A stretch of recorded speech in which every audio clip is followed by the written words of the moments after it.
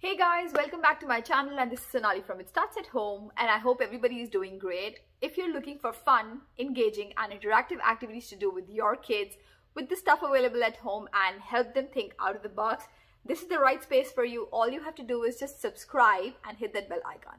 Alright guys, so this is part 3 of the video, how to write a story or how to help kids to frame a story or write an essay, paragraph, or any kind of story writing. So I'm linking up part 1 here and part 2, and also both the links are right in the description box below. So before I get going, I'm sure by now your list of ideas are ready. You've narrowed it down to what you're writing. You have a picture right in front, and then you have the situation. And now the next step, which is the 5th step, is it's time for you to plan your story. Okay, so this is what we've been working on in the last 2 videos, and this is exactly what we need. We need to plan our stories. So I hope if you've already seen number 1 and number 2, you already know the starfish that I really like, okay? And I'm definitely keeping this one with me. So my story is definitely revolving the starfish, and I was thinking that if I have to create a problem now, the problem has to be big enough, okay, and I have to start with something really exciting, okay? So either it could be that the starfish is under the coral reef or it's in an aquarium, okay? So let me just say that the starfish is underwater, okay? And the first line could be, the sea monster scares the fish, okay? Or there's a big sea monster which is swimming around the corals, okay? And then the sea monster's tail has cracked one of the coral reef. Then by making the problem worse and worse, what are the things that you can add on? So you definitely remember we have to introduce our character, okay, in the beginning. Try and make a situation that the starfish is having a good time with the friends. Remember, like last time I mentioned already a couple of things. Now it's time to add more details. So what we're going to do is, so starfish needs another friend to help. We could say either a mermaid, we could say unicorn owly fish. If you could just create another character, that would be pretty cool. And by making the problem worse, we could just say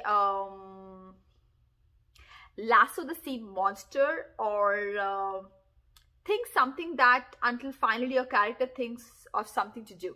So like if there's a sea monster that's coming around, starfish and the owl, they need to do something together, right? They have to solve the problem. So to solve the problem, they are like having a discussion, and they're coming up with a brilliant idea where it's like they are saying they are going to use the seaweed rope to lasso the dragon.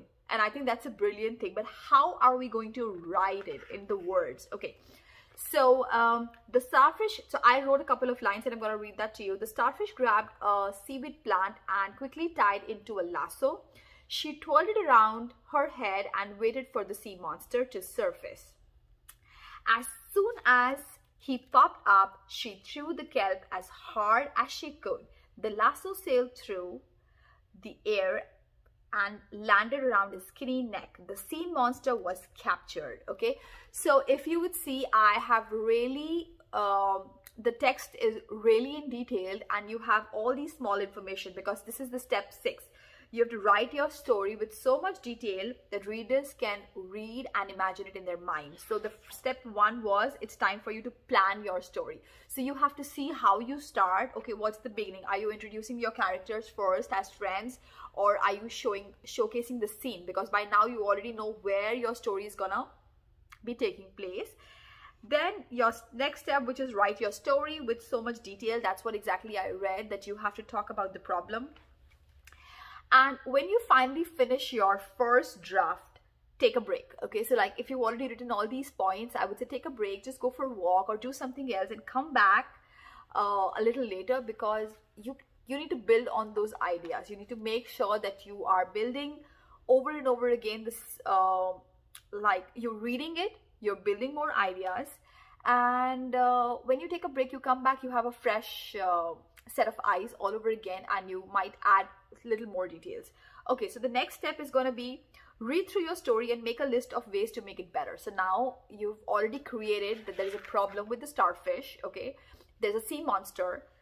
The friend is helping to catch the sea monster. Okay, so that's the story plot we're looking at, and my story is going underwater. So, and your story could be in the aquarium. Like, that's totally up to you how your story is gonna go. Okay, so the couple of questions that we can ask to better the story is, what if lassoing the sea monster doesn't work? So like, I just thought maybe lassoing is gonna help, right? But it's not. What other animals at the aquarium or at the or undersea can help? It could be an octopus, it could be sharks, it could be sardines, it could be what else? Seahorses. Anybody can help, right? We just don't want this, or maybe with this we need more help, so we're gonna call out for help. Okay, add details about the sea monster's rage. Like, he splashes, he's thrashing, he whips his tail. So you're adding more adjectives, you're adding more verbs to what they're doing. So you're going to be using your grammar here to describe what the sea monster is doing and how is it affecting and how is it a problem for you. And make sure that you have these drawings or some points that you're writing it. How about if we say that sea monster likes to hear a song and then the sea monster goes to sleep? Okay, that could be one of the possibility. The other possibility could be, what if I'm throwing the lasso, or the owl unicorny is throwing the lasso and the lasso breaks and like the sea monster just escapes and you're still trying to save yourself. So there are many permutation and combinations that you're looking at.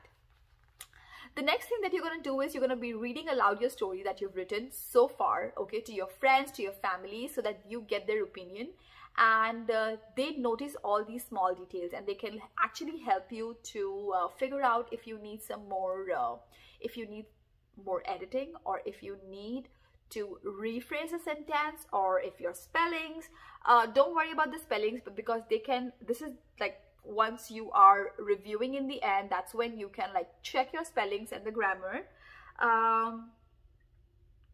So let me tell you one more thing, okay, in this.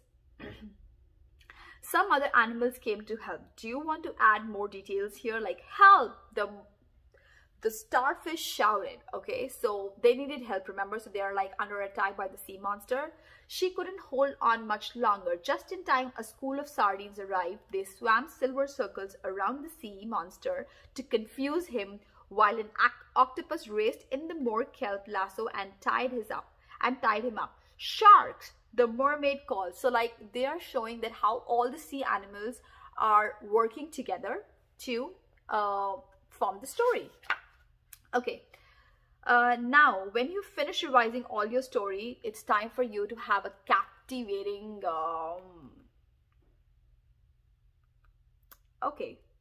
captivating title, right? So make sure that you have a captivating title. Make sure that you're reading through. I'm just like going through the notes that I've written, and I'm just, so make sure that every letter starts with a capital letter. It ends with a punctuation. If you're not sure how to spell a word, this is the good time to check, because your story is almost ready. Okay, in a flash, 2 great white sharks answered the mermaid's call.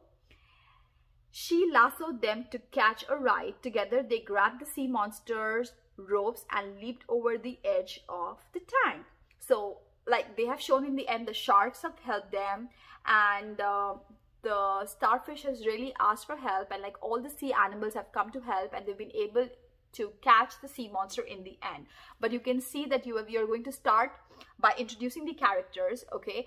Then you have to make sure that you're introducing the characters in the set that you have thought for. Then you have to talk about the problem, how the problem is getting worse, and then what's the solution and the steps, and if you need help, you need to add all those points right there. Okay, now you have to look for the title of the story, and my title was what I thought was Starfish, the unicorny, and the sea monster.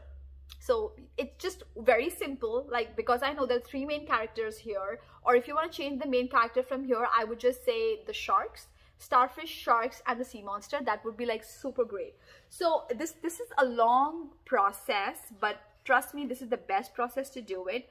So then the starfish, the sharks, and the sea monster flew out and splash out of the aquarium or out of the situation, and they went for diving. Share your stories with a friend or two, maybe with a lot of friends. So this is the time when you share your story, and when your story is over, everyone's gone, start searching for a new idea that wants to be written. So make sure that you keep doing the same process over and over.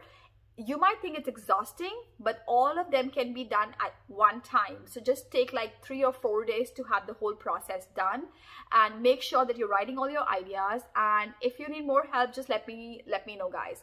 So if you like this detailed version, guys, give me a thumbs up. Make sure that you subscribe and do leave a comment.